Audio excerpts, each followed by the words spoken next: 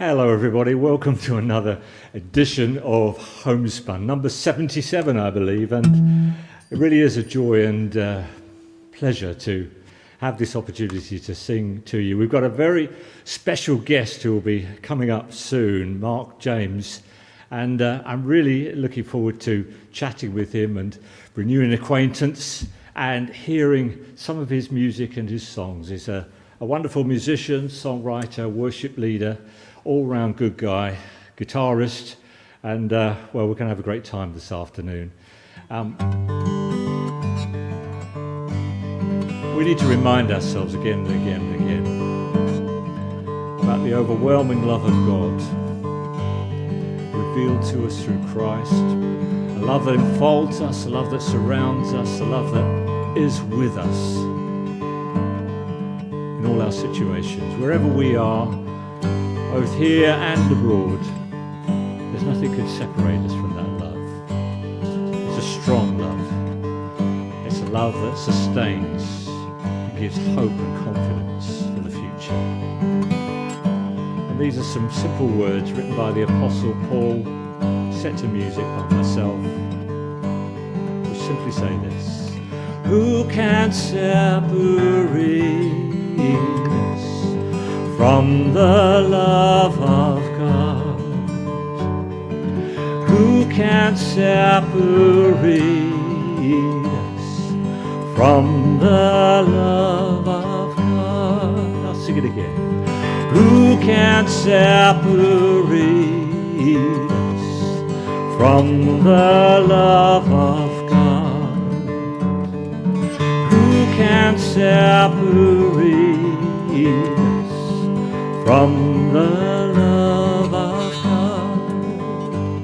Not death nor life, there's no depth, no height, no power in this world, not anything the future brings can come between my Lord. Who can separate from the love of God? Who can separate us from the love of God? Not death nor life, there's no depth, no height, no power in this world, not anything the future brings can come between my Lord. Who can separate us from the love of God? Who can separate us from the love of God? Who can separate from the love of God? Who can separate us from the love of God?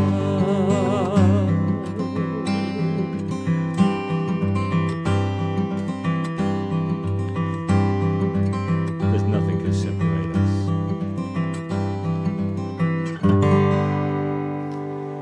Yeah. Well, a big welcome to you all. It's really a great privilege to be able to share and sing something of what is so meaningful to me, the truth that Christ is with us. How are you all doing? We're coming to that start of the Christmas season. Have you got your tree up yet? Pat and I, well, we went down to Christmas Tree Farm yesterday, our regular haunt and journey down there, and actually usually we wander around in the cold for hours and hours looking for the right tree, but this time we got out of the car park, spotted the tree right there, bought it, and within 5 minutes we were back in the car with our own tree for this season. Are you doing okay with all that? I mean, you know, Christmas is a time of a celebration, yes, of enjoyment, yes, but there's stress and there's Christmas anxiety comes in so often. And I hope this next hour really gives us a chance to recalibrate, as I often say. Jesus said, when you break bread, do this in remembrance of me. And, you know, there's those times where we need to stop what we're doing, all our activity, and just remember the truth of the good news of who we are in Christ and what God has done for each one of us. There's a promise in Scripture that says, returning and rest, you shall be saved.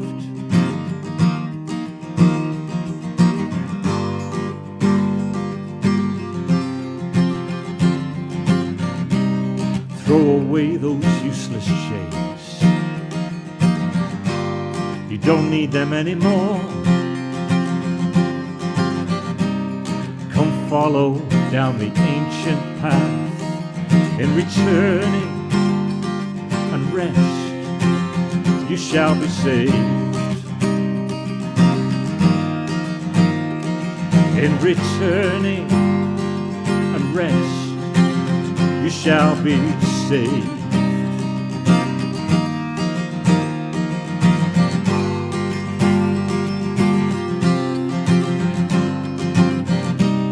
Your pride ain't welcome here. That hidden mask you wear, come follow down the ancient path. In returning and rest, you shall be saved. In returning and rest, you shall be saved.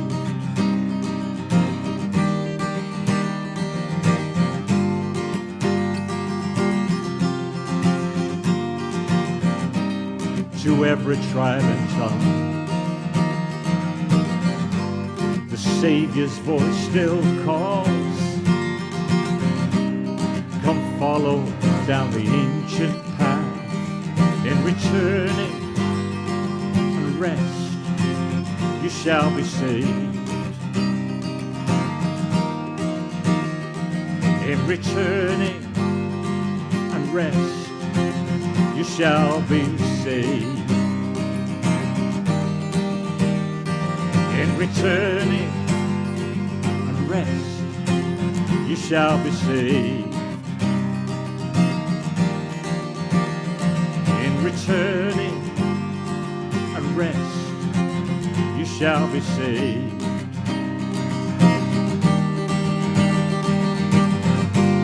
Have you heard? Do you know the power of God's grace? Have you heard? Do you know the power of God's grace?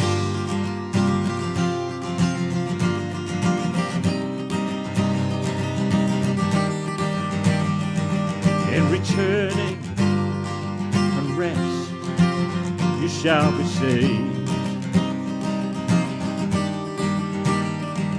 In returning and rest, you shall be saved.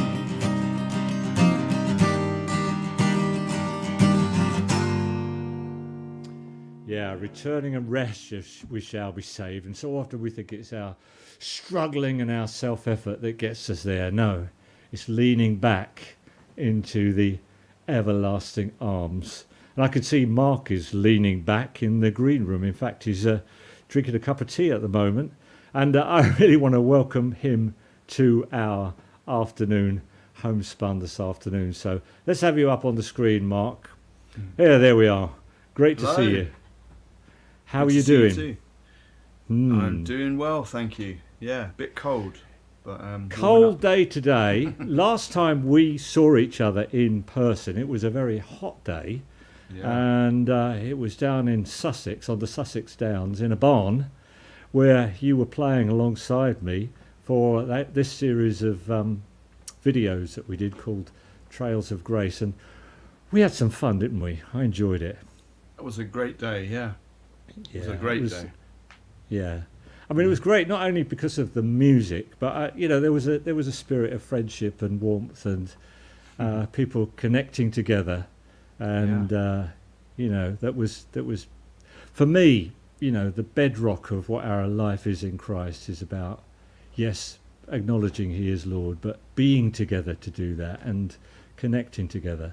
Yeah. And I was privileged to have you because you are a very well-respected, notable songwriter, musician, worship leader. And for many years you've had a long association with Vineyard Churches, haven't you? Which has taken you in many different streams. Yeah, I've been really, I guess, blessed, the word is, to have accidentally landed in the Vineyard movement. In the 90s, so in 1994, I think, New Year's Day 94. And some of my closest friends, I've met there in that church in St Albans. And so it was just an incredible place to land in as a new believer, because we had this guy, Graham Ord. I don't know, do you know Graham? Yeah. So if you don't know him, you know his song, which is "The Lord is Gracious and Compassionate," and he was just this incredible sort of mentor to a load of us. A guitar player, showed me how to play slide guitar, and really just sort of learned about worship and the presence of God, which, and then just this sort of journey has opened up from that, really. Through, again, like I say, connections and relationships and opportunities. Yeah. And you're in Bedford now, aren't you? In the sort of lower part of the Midlands, somewhere between London and the Midlands, really. That's a special place because I remember we had a fabulous, way back, well before you were born, a gathering with Kendrick and Dave Fellingham and Chris Bowater in Olney.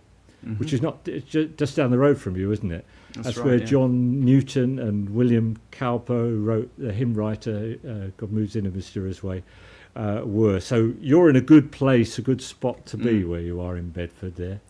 Yeah, we love it. And we love visiting Olney, or Oney as they call it, around here. Yeah. And we actually go, the River Ouse runs through Bedford and Olney and all the different villages around here. So you can jump in the river on a hot day down there. It's nice. Beautiful. Yeah. Nice. So we were talking because your kids are downstairs, and what are they doing? Some sort of assault course at the moment. Is that right? Yeah. Top secret. Yeah, assault course happening downstairs. Okay. Yeah.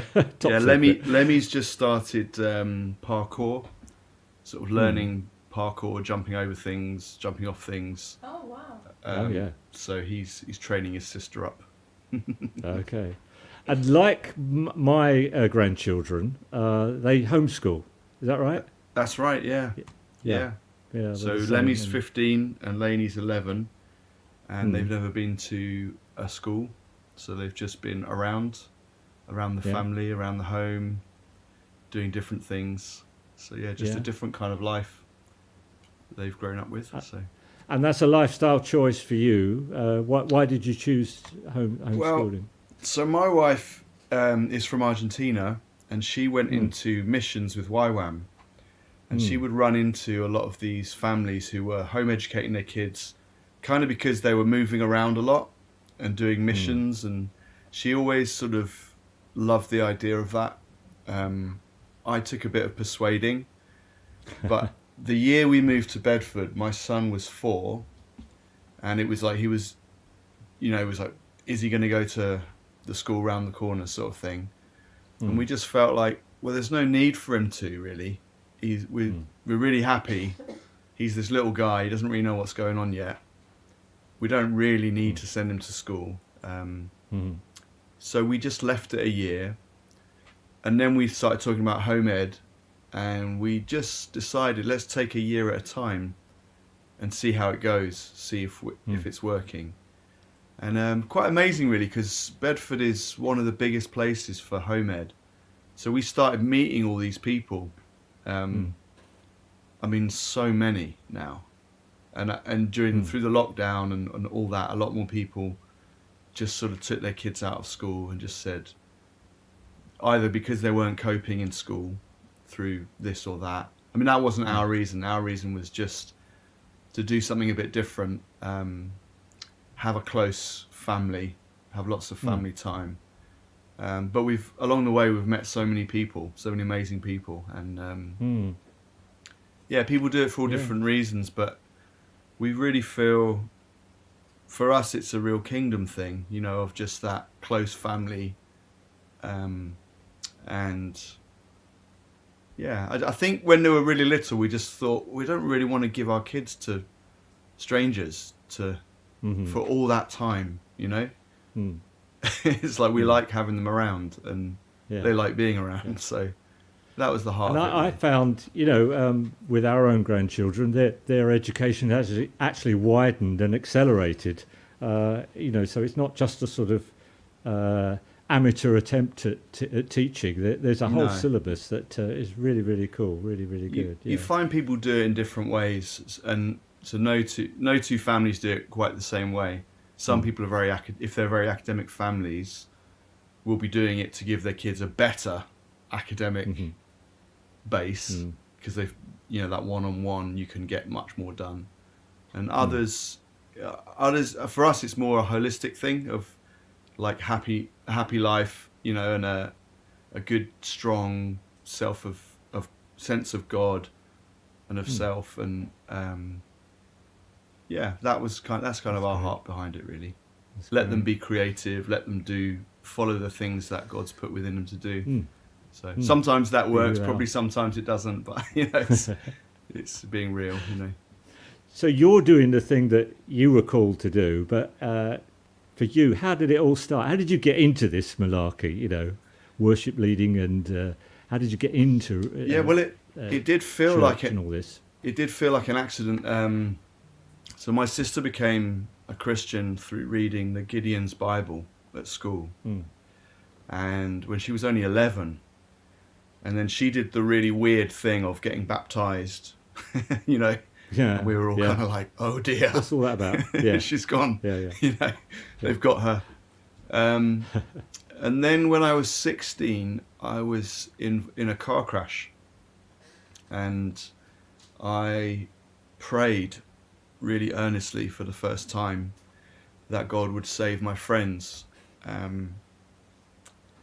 And you know, long story short, there was a lot of big coincidences that happened around that, which meant those guys are still alive today. And I prayed once more that my friend Greg wouldn't lose his leg. And they did an operation. It was all like looking really gloomy, and then they did an operation and they saved his leg. And it was kind of like, Great. I prayed this sort of, if you do this, God, for me, I don't know if you know who I am or what, you know, but if you do it, I'll give my life to you. And it was just so desperate. I was just like, you know, I thought, what have I got to bargain with? Nothing really, apart from this life. I didn't know what I was saying, didn't know what it meant. But then, having had that sort of brush with death and mortality and how fragile life is, I think I started to really search for what the meaning was of it all. And I had that question, you know, like, what is it? What is life? What is this life all about? And why is there so much suffering? And why is there so much pain? Even in my own life, you know, I could see that I was in pain, you know. I was in a lot of emotional hurt and pain and loneliness. And then, let alone looking at the mess of the world, you know, it was like my own world was, I could see the mess out there, but I could also see the mess in here. And gradually I just, a lot through music, you know, sort of listening to a lot of the classic, not classical, but the classic songs, you know, The Answer is Blowing in the Wind. Oh yeah, What does that's that, same with me, yeah. What does that mean? It means something, I don't know what. Or listening to All Along the Watchtower, Jimi Hendrix version, and going, this is saying something to me. And then the big one really was Bob Marley, because he would actually sing scripture. in his songs. You know, don't gain the world and lose your soul. Wisdom is better than silver and gold. And there was somebody who actually had a faith in God. You know, I know a little bit different. Yeah. But it really helped me to get to the scriptures. So one of my close friends was at school became a Rastafarian, and we would have these big long chats, and he would kind of bring me some truth quite kind of forcefully, you know, about God, that God is real, and anyone who doesn't believe that's a fool, you know, all this sort of stuff. I was like, oh, what? And then I read John 15 one night, and it just offended me so much, the way that Jesus was speaking. And Tell everyone what John 15 says. So John 15 is this parable of the true vine, and my Father is the gardener, and it says every branch that remains in me will bear fruit. Every branch that doesn't remain in me will be cut off and thrown as fuel to the fire. And I was like, how dare you? You know, how can a man say that? Every branch that doesn't abide in me. He didn't say abide in God, he said abide in me. And I thought, that is so arrogant. That is so, it just offended me. And at the same time, it sort of cut me to the core, and I just knew I had to read more about Jesus, and eventually I started to talk to Jesus, you know, and thinking, I think this is it, what this guy is saying, because I'd searched in so many ways and so many different places, and then it was like I remember kneeling in my bedroom and praying the Lord's Prayer, because I knew it from primary school. And, you know, nothing happened. I just knelt and did it. But then something had happened, you know. And it was like this faith started to grow in me. And then eventually I staggered into a church in St Albans, where I grew up. And they were worshipping. And I'd never quite heard anything like it or felt anything like it. You know, the music wasn't great. You know, we're probably singing your songs, Dave. Yeah, rubbish songs. Yeah. we probably were singing All Hail the Lamb and like Show Your Power. It was that era of worship. Yeah. And I would just feel God's presence as I was singing these songs, just like landing on me. And then I would kind of push, you know, shudder away. And God would draw back. And it was like this sort of wooing, and this, because I didn't feel safe, you know what I mean, with God. And then gradually I kind of let my guard down. And then one day I went forward for prayer, and this woman prayed for me, and she started just prophesying over me, which I had no grid for any of this. I just didn't know what was going on at all in church. It was so weird and different. And she started saying all this stuff about music, and God wants to use your music. You know, that's good. Cool. You've got to learn to make Jesus Lord. And she just went for it. And I was filled with the Holy Spirit when she prayed for me. And that's when really things started to change, you know, in my life. Yeah. Well, it already started, but that's when it really accelerated. Yeah, accelerated. Yeah. Well, I think it'd be good if we heard a couple of songs from you, Mark. Yeah, here's some of that music in action.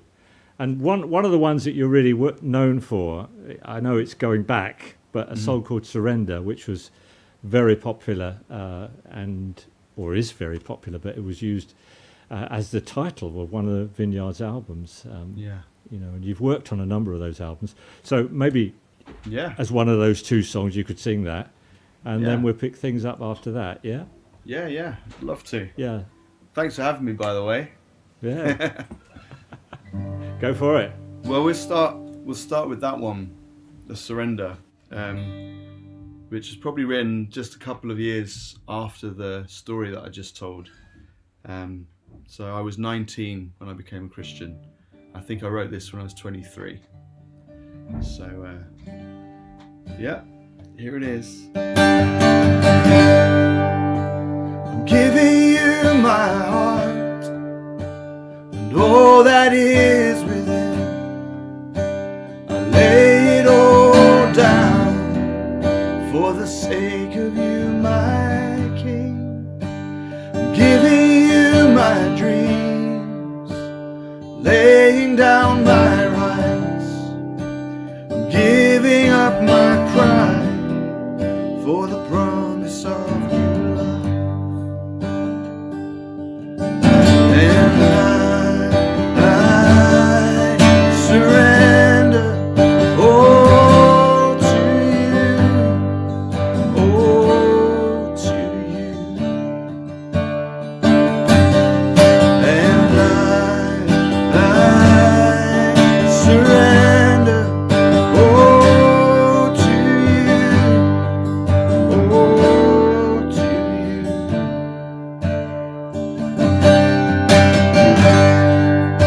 I'm singing you this song, waiting at the cross.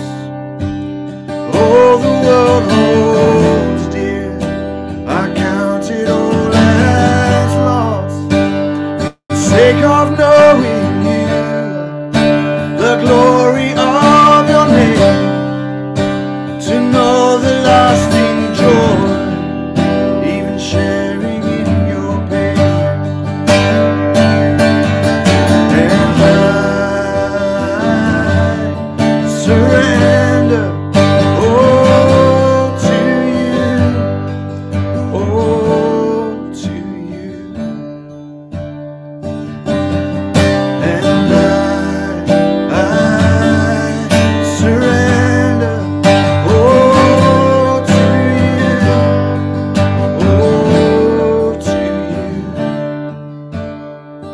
The life I live by faith in the Son of God, in the Son of God. And the life I live by faith in the Son of God, in the Son of God.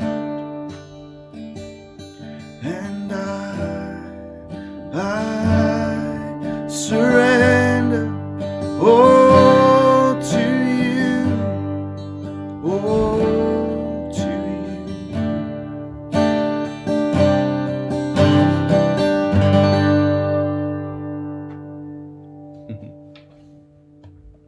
All right. Yeah. Give us another one, Mark. Yeah, man. You're on a roll. So this is a newer one. It was written as a co-write with a guy called David Osby and a woman called Maria from Denmark and Norway. We're written in the lockdown. Really, when we're thinking, you know, what does the future look like? And this was our kind of response to that. Well, you know, what next? What next? Well, same as ever for us, the kingdom and the king and all that stuff. So this is called Real Thing. Here we go. I'm trying to remember it.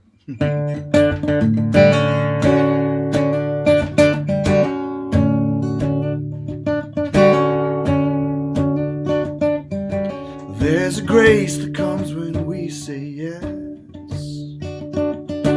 to the fire of your holiness. We want you and we want nothing less. Break the pride that hinders us, Jesus.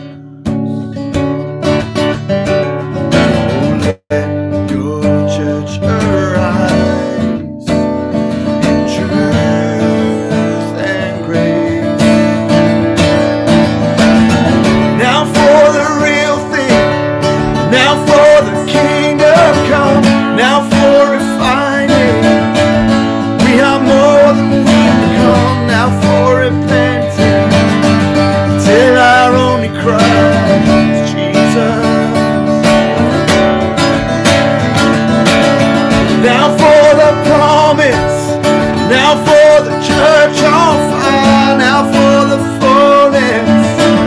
We want more than shallow lives, now for your goodness, to fill the whole of Jesus. There's a joy that comes when we let go. When we lose ourselves, we find your love. We want you, and we want nothing less. Break the pride that hinders us, Jesus. Let your church arise in truth and grace. Now for the real thing, now for the kingdom come, now for refining. We are more than we've become, now for repenting, till our only cry is Jesus. Now for the promise, now for the church on fire, now for the fullness. We want more than shallow lives, now for your goodness, to fill the whole of Jesus. Oh, let your church arise and shine again. Oh, let your church arise and shine again. Oh, shine again, again. Oh, let your church arise and shine again. Shine again. Oh, let your church arise and shine again. Now for the real thing, now for the kingdom come, now for refining. We are more than we become, now for repenting, till our only cry is Jesus. Now for the promise, now for the church on fire, now for the fullness. We want more than shallow lives, now for your goodness, to fill the whole of Jesus. Fill the whole of Jesus. Fill the whole of Jesus. There's a grace that comes when we say yes.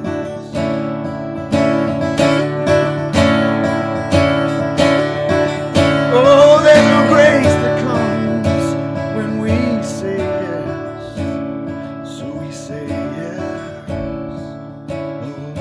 Oh, so we say yes.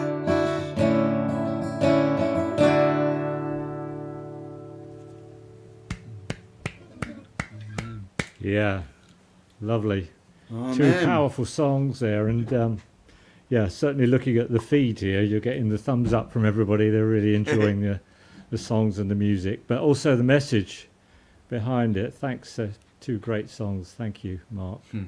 You mentioned it earlier, and I just want to develop that a little bit. You talked about the Spirit coming, you know, the Holy Spirit, and although your sphere of operation is not just in Vineyard churches, it's much wider. That was your birthing place in ministry and calling. And I know it's that sense of intimacy and, you know, not being afraid of an emotional experience that is very, very much a characteristic of Vineyard churches. Can you unpack that a little bit? What you're looking for in worship? You know, a lot of people, they sing the modern songs and then they move on. But it seems to me there's an expectation for more than that. Yeah, it's a really good question. And I think it's probably taking a lifetime to unpack. Yeah. But I love, I mean, the presence of God it was David, wasn't it, who said, "In your presence is fullness of joy." And you're right, it was my experience. It was 1994. There was the wild wind of the Spirit was blowing through some churches, and I really needed that, coming from where I was coming from, you know, on drugs and all over the place, to come into a church where things would happen, God would do things, God would say things. You know, the example I gave of that woman, she knew things about me that nobody told her. You know, God had told her. And so, yeah, coming into that, and it wasn't just the Vineyard, it was, the church I was filled with the Spirit in was an Elim church in St Albans, and, you know, we would visit Soul Survivor over in Watford. You know, a young Matt Redman was over there, and it really wasn't about who was singing the songs. You know, Matt Redman wasn't a famous person or anything like that. It was just this hunger that was around, and that I felt in me, and I still feel that hunger. I still need God. You know, without His presence, church is no fun. You know, reading the Bible is no fun. But as soon as you're filled with His Spirit, it's like all these things come alive in a different way. And there's you know, we're told, aren't we, in Scripture, to go on being filled with the Spirit.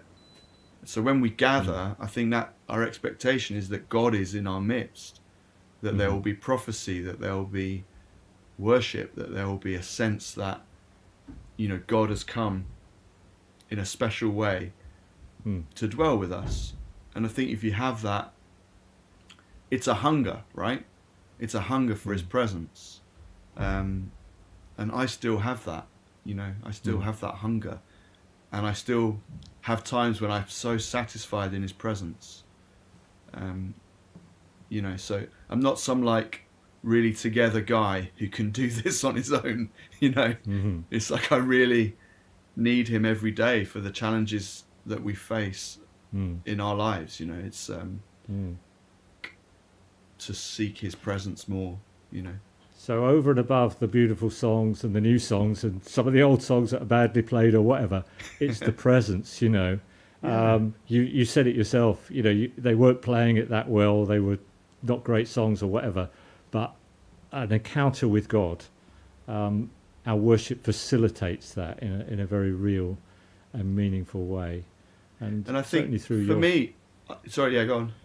Go on, no, you carry on. No, I was just saying, like, for me coming into a church where, you know, God was doing things was really important, because I'd been to churches where, you know, I would probably enjoy it now, but I didn't enjoy it at the time.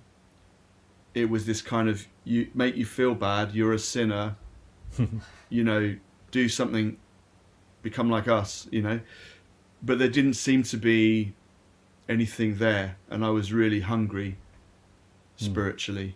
And I think it's important in this moment that the church doesn't lose that, you know, that we can, an unbeliever can walk into a room, you know, and feel the presence of God, because God is there in a special way, you know.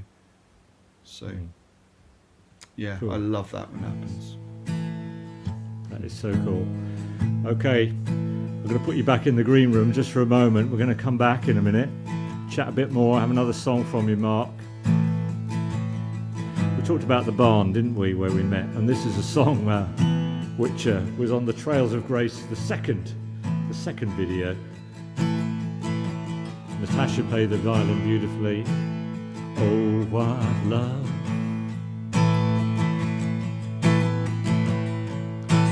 Oh, what grace that drew my heart and cloaked my name when I think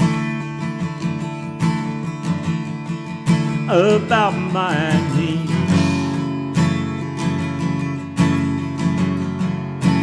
Take me back to Calvary, a lonely hill,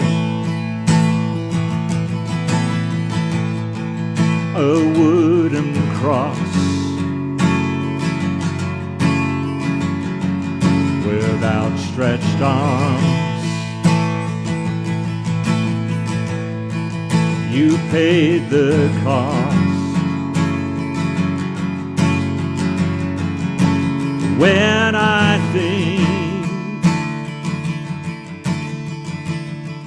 about what love means,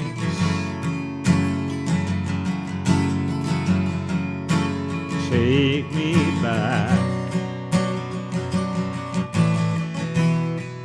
to Calvary.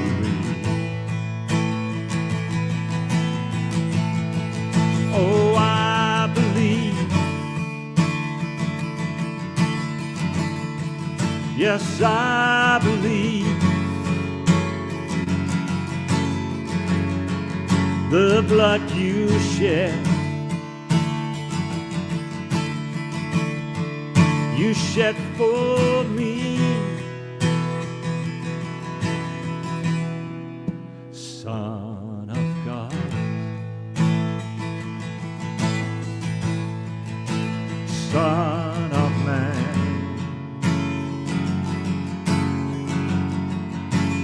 Word made flesh, love divine. When I think about what love means,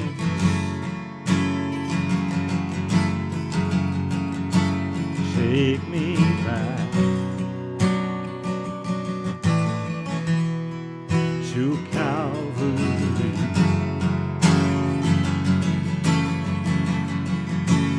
Take me back to Calvary.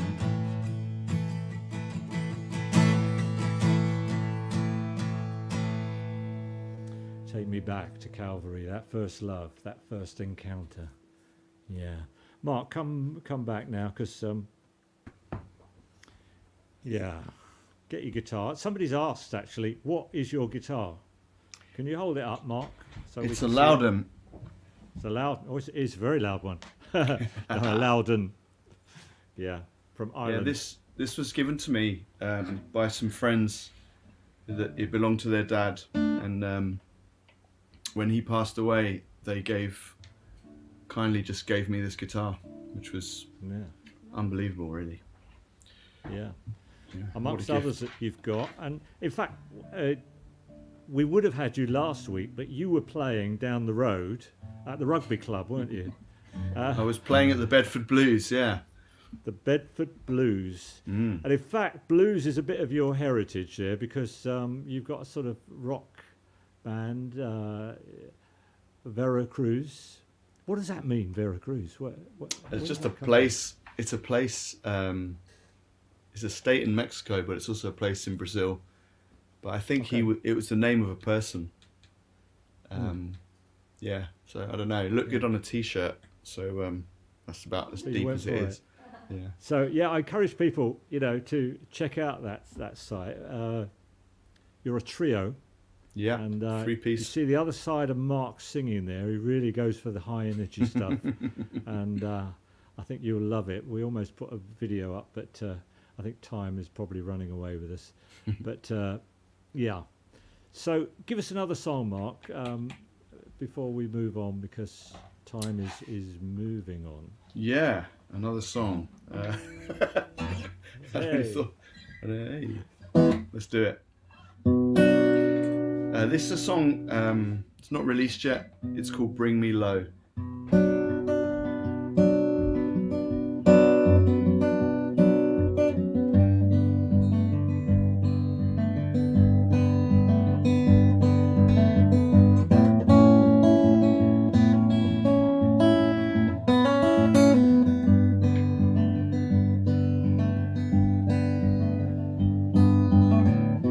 when I seek the praise of men, and I forget where I belong. Bring me low, bring me low.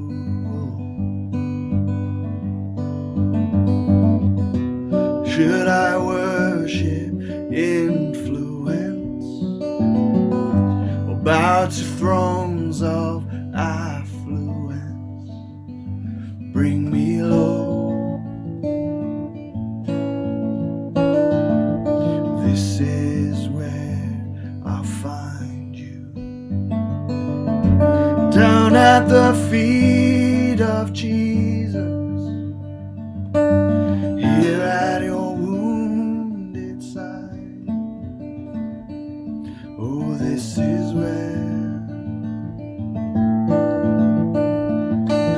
I belong.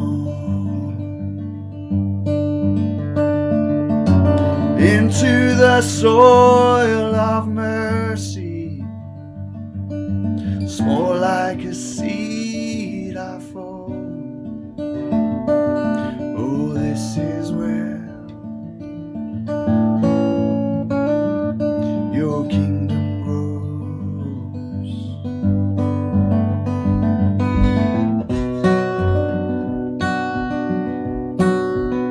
Oh, bring me low. Oh, bring me low. Bring me low.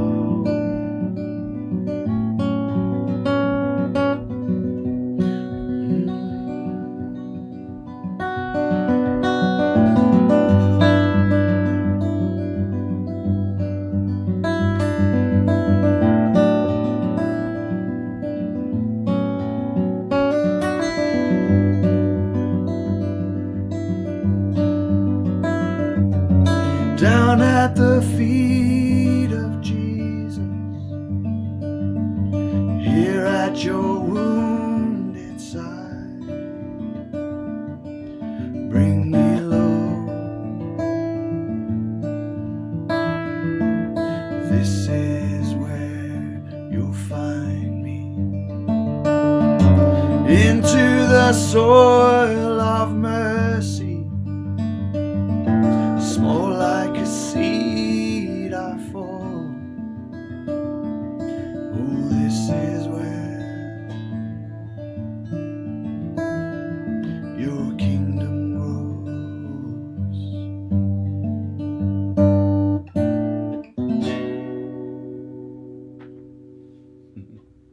Sean Larkins put up here, thank you for this song, Humility and Vulnerability. And I think that's it. Beautiful, beautiful. Yeah, Mark, thank you for sharing today. Oh, my pleasure, You've man. spoken to a lot of people and inspired a lot of people.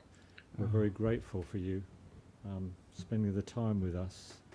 The video that you are appearing with me will be coming up very shortly over on YouTube. So we're going to draw our afternoon to a bit of a close, but there's a couple of things I just want to say. There's two people on my mind today.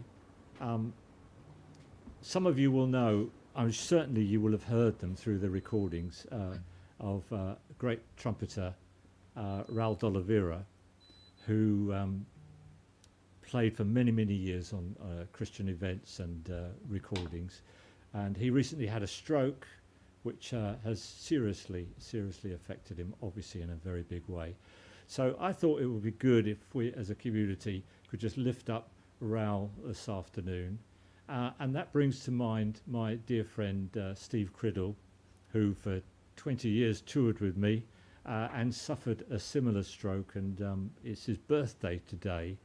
And he is, he's really not able to function properly at all as a result of that stroke. So I thought just for a minute or two we could just lift up both of them as a community, and we pray, Lord, blessing upon each one of them.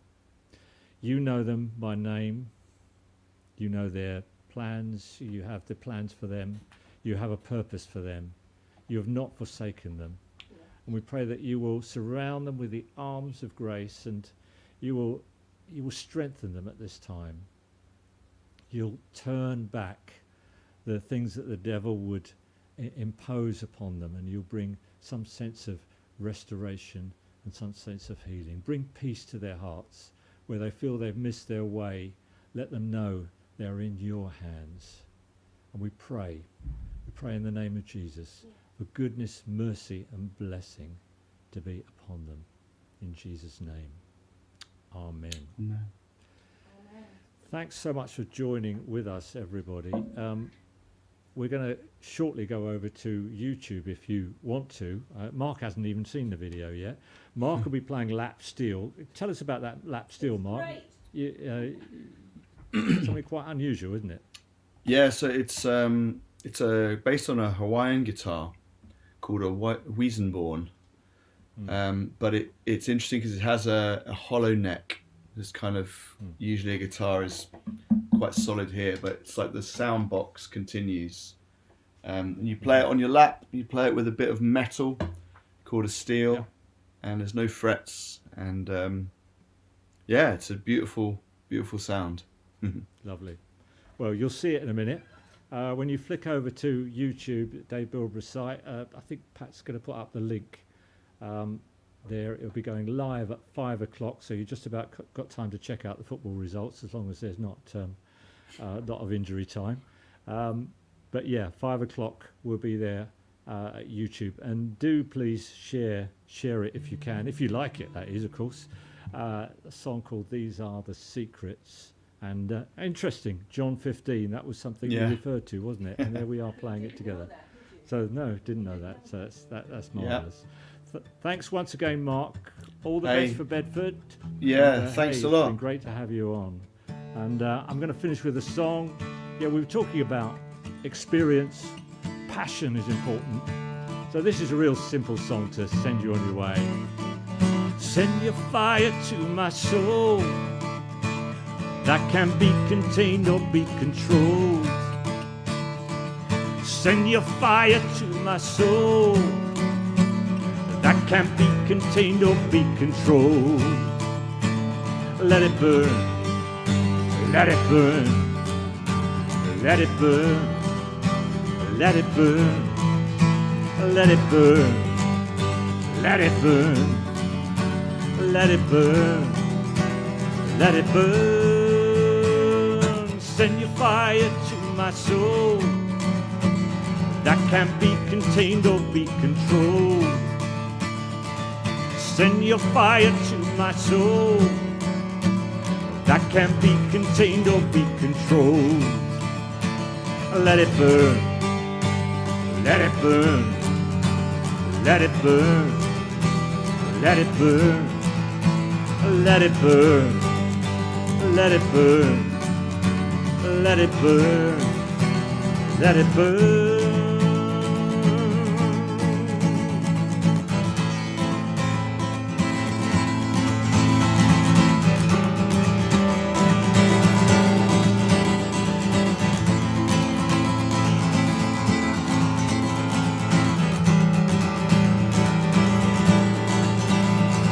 Send your fire to my soul, that can't be contained or be controlled. Send your fire to my soul, that can't be contained or be controlled. Let it burn, let it burn, let it burn, let it burn, let it burn, let it burn, let it burn, let it burn.